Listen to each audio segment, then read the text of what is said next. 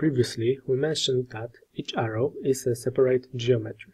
At this point, the outer contour still consists of several geometries.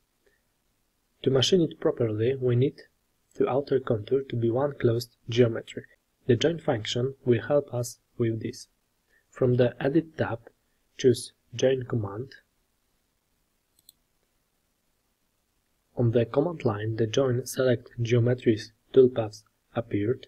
We can point geometries one by one by clicking left mouse button, and let's accept this command, and our geometries was joined.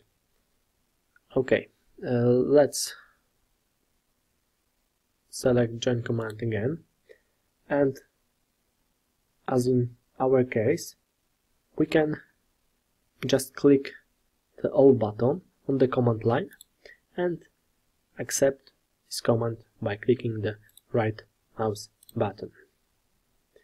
Alphacam will join these geometries that can be joined with each other, so those that come into contact with each other. This function will not affect on the joined geometry, except that it has changed the entry point for the rectangle.